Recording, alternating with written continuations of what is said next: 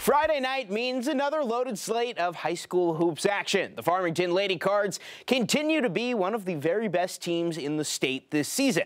Powered by Arkansas signee Jenna Lawrence and ahead of tonight's game against rival Prairie Grove, Lawrence was honored for the big week she had last week. Lawrence named a McDonald's All-American Game nominee, getting some flowers for that, as well as a special game ball from head coach Brad Johnson in honor of point number 2,000, which she also scored last week. And then the game started, and she did Jenna Lawrence things. Works to her part of the floor, then a bounce pass to Jamira London for the game's first bucket.